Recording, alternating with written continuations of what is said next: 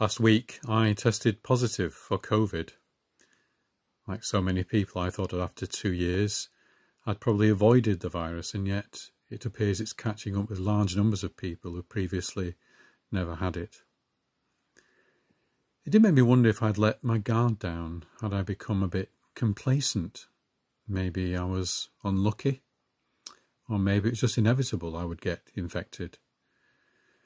For me, it's been an annoying inconvenience with unpleasant symptoms. For others, COVID has led to serious illness and even death. Nevertheless, it did feel like a warning not to get complacent or assume that I would escape.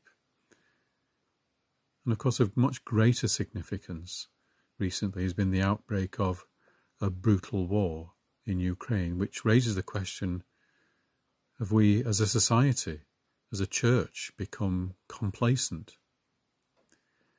I was having a conversation just a few weeks ago about a book published in 1992 by a historian called Francis Fukuyama, entitled The End of History. It argued that we were coming to a point where liberal democracy would triumph and prevail. Did we believe that? Did we become complacent? Did we let our guard down? It seems that history has not ended, but woken up with catastrophic consequences.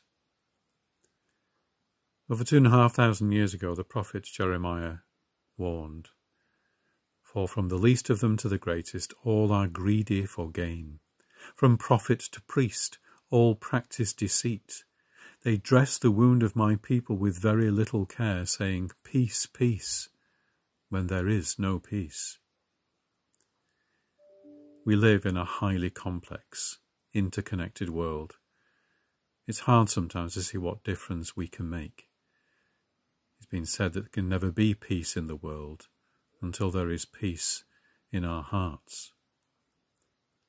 Lent is a journey into the depths of our souls, where we encounter and we recognise our frailty and our sin, that orientation that seeks our own safety, our own comfort, our own reputation. The good news is that in Lent we do not journey alone, but with Jesus, the strong Son of God, who is both with us each step of the way and yet goes before us to win that peace that the world cannot give.